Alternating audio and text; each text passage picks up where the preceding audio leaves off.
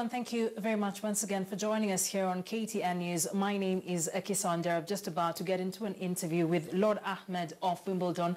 He is the British Minister of State for Commonwealth and the United Nations, as well as British Prime Minister's Special Envoy on preventing sexual violence and conflict. And today we're looking at an array of issues that is just about to address, one of them being the Blue Economy Conference that is being held here in Kenya. We'll also be taking a look at efforts that are being made in preventing sexual violence across the globe, as well as the state of the Commonwealth and some of the challenges that are being experienced currently. Thank you very much. My pleasure. For joining us for this conversation. It's a pleasure to have you here. Thank you. We can just start with the blue economy. Quite an exciting phenomenon now that countries or nations are coming together and realizing that there's a lot of value in the ocean and they need to be spearheading this conversation. What are some of the big lessons you've picked from the conference? Well, first of all, I congratulate the Kenyan government for actually hosting this conference, and I think it's entirely appropriate. It's in Africa. I mean, in your question, you also have part of the answer, the importance of the oceans themselves. This isn't something which is sort of divided or differentiated between because you're one country in the west or the east, north or the south. This is something that impacts and involves us all. And therefore it's entirely appropriate that we have collective and collaborative action. Now, some of the specifics in terms of the learnings, it's a continuation of the conference in London during the heads of government meeting in London of the Commonwealth. There were key decisions made on first steps. Let's clean up our oceans. Let's rid ourselves of the scourge of plastic in our oceans. And in that regard, again, if you look at the example of Kenya, I was a bit worried, I must admit, when I was coming here on the plane, learning about the strength of the plastic bag ban. And I was a bit perplexed as to what constituted a plastic bag in terms of its application. But I think that action and direct action changes behavior. And people often hesitate from, should we sort of impact something or change something immediately. And actually the example of Kenya demonstrably shows through that simple action, change happened. The same's happened in the UK. We've put charges on plastic bags. We've had efforts to reduce, single-use plastics. Plastic straws are increasingly now being withdrawn from retail, from fast food outlets. And I think it's a collective action. And the action on plastics, which is part and parcel of what we've seen prioritised in this conference.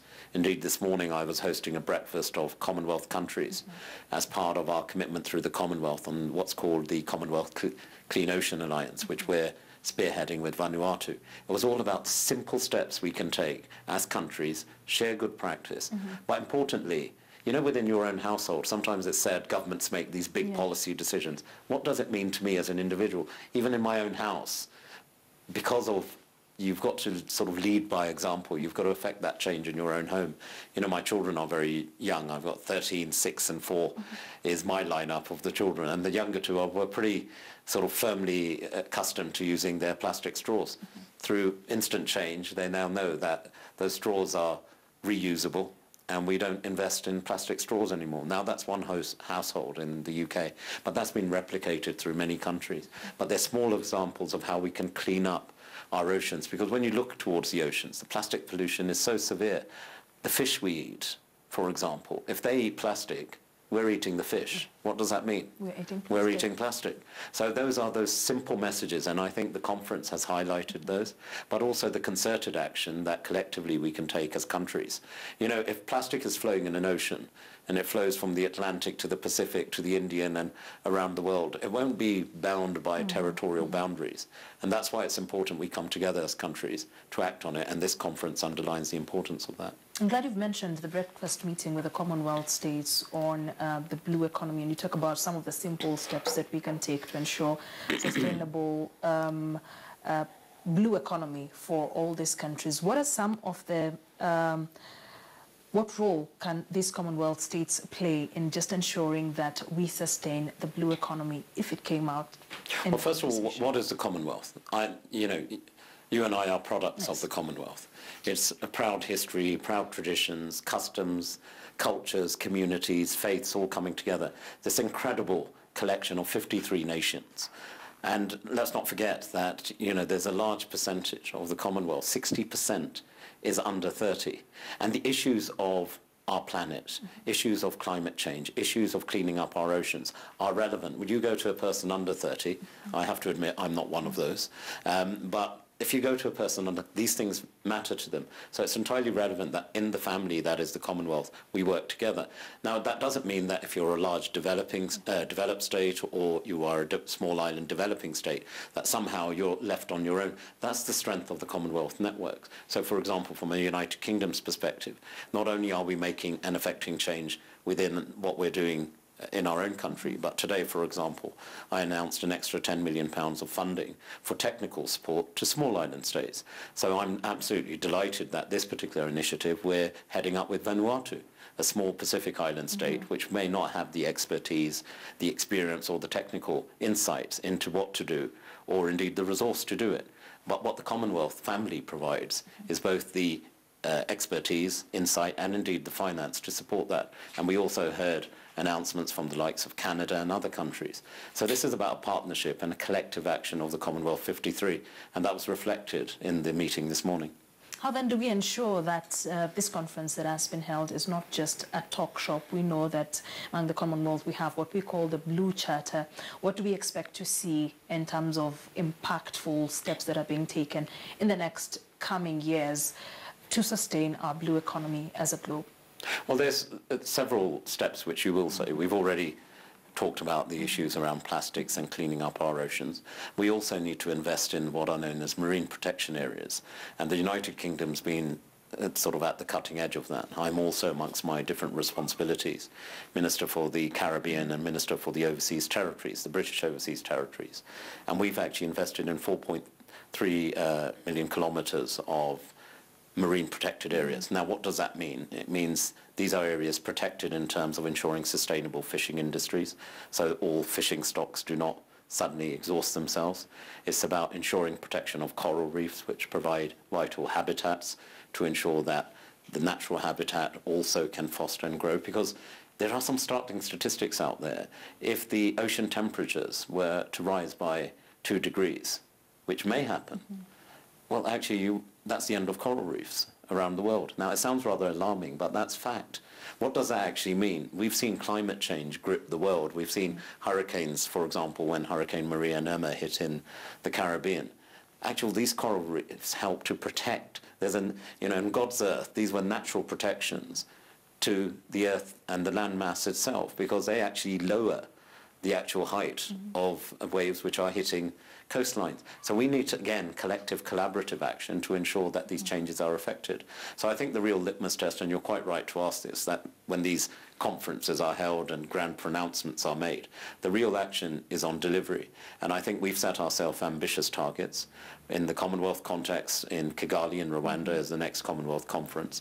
We want to ensure that the pledges that have been made, the technical support which has been promised, is actually landed. So whether you're a small island state or you're a developed state or you're anything in between, that through collective action we will see effective change. And I would say to you, I mean, I was speaking to one of the Kenyan ministers today, and he said, sometimes there are things that happen which perhaps we hadn't thought through as a positive. And from the plastic bag ban here, not only did it help the oceans and the rivers, the drainage system, the sewage system. He said, we could look back 10 years from, before now, and many of the challenges they faced or you faced here in Kenya came from plastic bags blocking up different systems, sewage systems and drainage systems here in Kenya. So there are some incredible impacts of making, as I said, small yet effective changes. And I think we are all, and the conference demonstrated that, committed to it, not just through national pledges, but collaborative international action. On the sidelines of this conference, you've also sought to address issues to do with sexual violence, preventing sexual violence. What is your assessment as the special representative of the Prime Minister on sexual violence and conflict? What is your assessment of Africa's progress in terms of preventing sexual violence? Well, when you look at Africa, I think Africa serves an example to many of us across the globe. Gone are the days of this kind of things of the past. Africa is one of equal partnership. Our Prime Minister, Mrs. May, when she was here in August, underlined that fact, that the commitment to Africa is not about one country giving and another country taking. Actually, those days are gone. These are about partnerships, partnerships on trade, partnerships on the economy. And we've seen conflict rage across Africa, but there's been other parts of the world that have also endured conflict. Even in the current world we live in today, the Rohingya crisis in Burma appears on our screens on an almost daily basis. But the issue of sexual conflict is therefore a global one. What we've seen in Africa, we can see some positive stories. The story of Rwanda, for example, a country that was gripped by civil war, but you fast forward to 2018, I believe 64-66% of Rwanda's parliament are now women. So it demonstrably shows that when you can sort of rebuild a country where women are at the heart and pivotal point of a country's progress, we need to make it happen. But on the issue of sexual violence in conflicts, when I was first appointed to this role, I took it with great humility, but also with a sense of great responsibility. Firstly, there were some great initiatives which had already been launched. One of my colleagues in the House of Lords, then Foreign Secretary William Hague, together with Angela Jolie, launched an initiative almost 5 years ago on bringing the world's attention to sexual violence in conflict. It is totally and utterly wrong. It is as simple as that, where issues of violence against women, issues such as torture, where the issue of rape, it's weaponized against women in particular, young girls, but also young boys as well. And women have had to endure the worst kind of example of that violence. Often, tragically, young girls, young women, young mothers are raped. They go through that ordeal. They show incredible courage to survive that ordeal. But what then happens is also heartbreaking, because they come back expecting support from their families, from their communities, their faith groups, and then what happens? They're rejected. They have to go through that ordeal. They're made to feel shame. They're made to feel as if they were the people who were at fault. We need to change all of that. And the investments we're making, the work we're doing across Africa and other parts of the world demonstrably are achieving that. One of the key priorities of my current agenda is to remove stigma, is to remove the whole concept that children born of such violent acts, children born of rape, are somehow to be held responsible for something. They are innocent in all of this. We need to ensure that not only countries take responsibilities, those who sometimes use culture wrongly, sometimes those people, as we saw with that despicable organization that was Daesh in places such as Syria and Iraq, who erroneously hijacked a noble faith to present their actions as some kind of noble cause. We need to challenge it, but it's not for governments to do it alone. It's not for NGOs to do it alone. It also requires a collective action, and that's where faith leaders have an important role to play. So I've been working very closely, for example, as a specific action with faith leaders to actually use the basis of their own religious scriptures to show the total, utter rejection of such actions in place and demonstrate the vital role women have played historically within different faith traditions, and importantly, the respect that women should have within every society, including in every faith group. And by changing and involving faith leaders, community leaders, actually you change the whole basis of how society views these incredible, courageous young women, and as I said, young men as well, who survive these ordeals and often become the best advocates, as they term them, for what they've been through. But the tragedy still remains that when we look at conflicts of the past, we can still see today conflicts of the present. And therefore it means that we can't take our foot off the accelerator. I've seen some incredible projects here in Kenya when I visited an incredible center where there were girls, some of them who had suffered violence, some who had suffered great had suffered great sexual violence against them in some of the neighboring countries to Kenya, Congo being one such example, Somalia being another. But what did these young girls do when I paid tribute to the work at the center? They'd actually not only got through that ordeal, they'd learnt languages, they'd learnt skills, and now they were empowered to actually make a difference for themselves, for their families and their communities. That is the strength of collective action on this initiative. And off camera, if I may say so, you said, what was the thing that moved me most? It was when I looked into those girls' eyes. I saw not only hope, but I saw great happiness.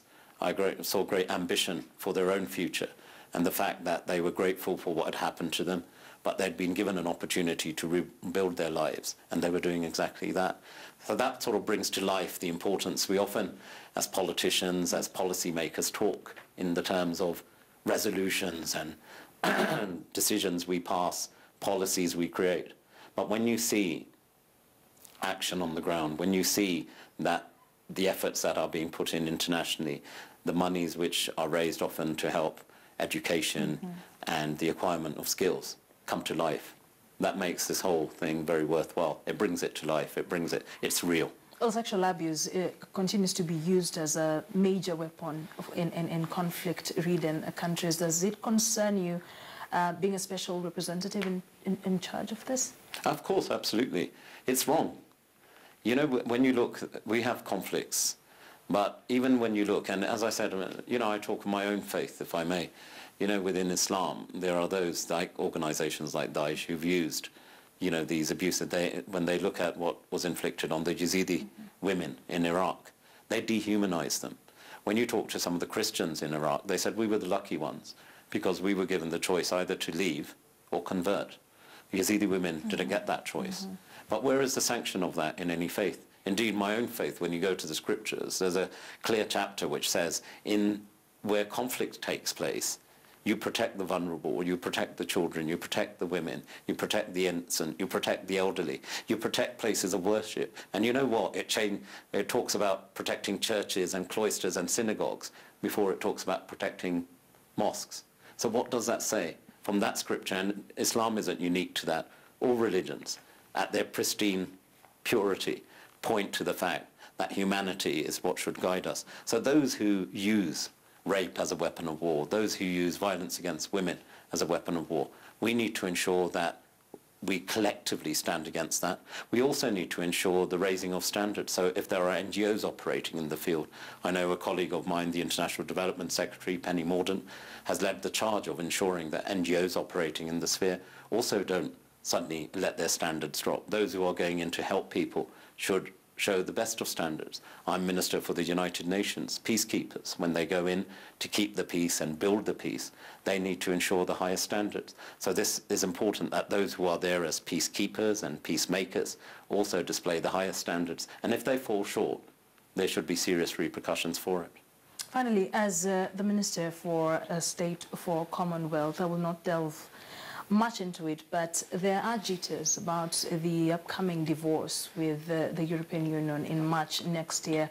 What assurance are you giving Commonwealth countries that the collaboration that has been there for years is still there, and then they should be looking forward to business collaborations? It's something that Theresa May, when she was touring the continent, came to Kenya the other day, she insisted that Africa and the UK will continue to collaborate, but the jitters are still there. What assurance are you giving as the Minister for Commonwealth? Well, first of all, you know, the Prime Minister talked of tariff-free, quota-free trade, and that's the principle on which we continue to work with Africa and around the world. I think, first and foremost, when we talk of this divorce, what is it? We had a referendum in the United Kingdom. A referendum is giving the choice to people on an issue which was emotive. It was something that we knew was some different opinions existed within our country, but it was important that to let people have a voice. They spoke, and they, by a majority, and that's a democracy at work, voted to leave the European Union. What the Prime Minister and her team, and I'm one of them, have sought to do over the last 2 years, or since the actual referendum, is ensure that this is orderly, that it's done in a manner which retains the strength of our partnerships with the European Union. You know, as the Prime Minister herself says, you know, we're leaving the European Union, we're not leaving Europe. We're not suddenly going to detach the United Kingdom and say, hello, Africa, can we join up with you? You know, geography, that won't happen. But that doesn't mean Africa doesn't matter or Asia doesn't matter. It does.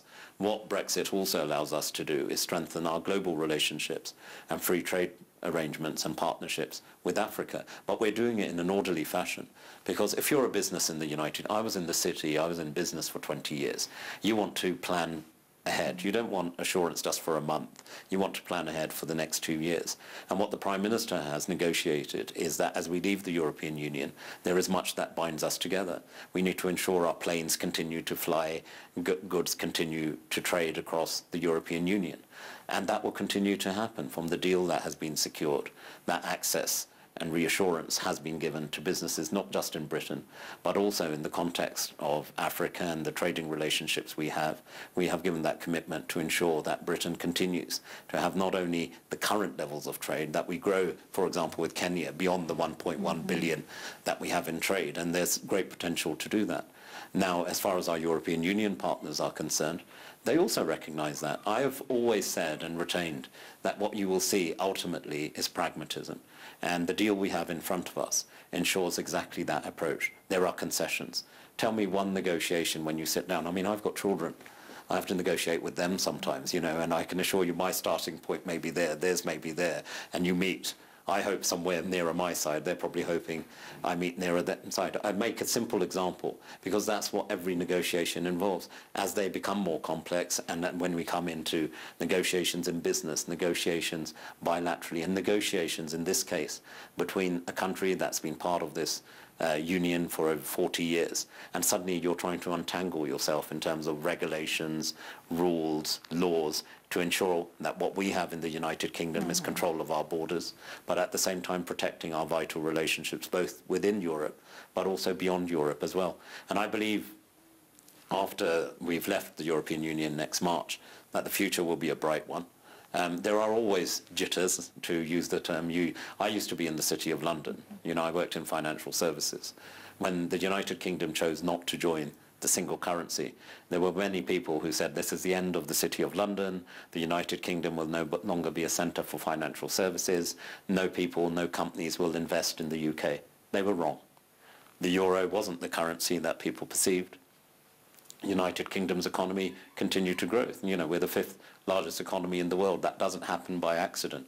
That means we've invested in our people, we've invested in services, we've invested in technical skills, and there's much we will continue to enjoy in terms of security collaboration, in terms of safety and aviation security with our European partners, and yes, trade as well. But we're at an important decision, an important crossroads. The Prime Minister has worked very hard and led from the front on this important relationship, and it's now over to my parliamentary colleagues. And I hope what emerges at the end of this process is something which is not only satisfactory but positive for the United Kingdom and for the European Union, but also within the context of the Commonwealth. The assurance I can give you is this, that the Commonwealth matters. When you do trade with the Commonwealth, we trade on the basis of common laws. We trade on the basis of common languages, common systems, common education systems. Those things matter. Costs are lower by 19% when, you know, as a former businessman, I can assure you, if you had a contract based on the same legal systems and laws in the same language, you immediately lower your costs of doing business. Those are the things we value within the context of the Commonwealth and beyond. And I look forward to an independent, prosperous, global Britain, as we term it, which has a strong relationship with the European Union, but at the same time has strong relationships across the Commonwealth. And we look forward to strengthening our relationships right here in Kenya as well. Thank you very much for granting us this interview. My pleasure. It was a lovely conversation. That is Lord Ahmad of Wimbledon, the British Minister of State for Commonwealth and the United Nations, as well as the Special Representative of the British Prime Minister for preventing sexual violence, and a conflict. In that conversation surrounding some of the issues we have raised, the ocean economy, preventing sexual violence and conflict, and some of the efforts that are being made across the globe to just ensure that there is sustainable economic growth, human rights, conflict, and other things. Thank you for joining us. My name is Akisa Wandera. We'll see you later.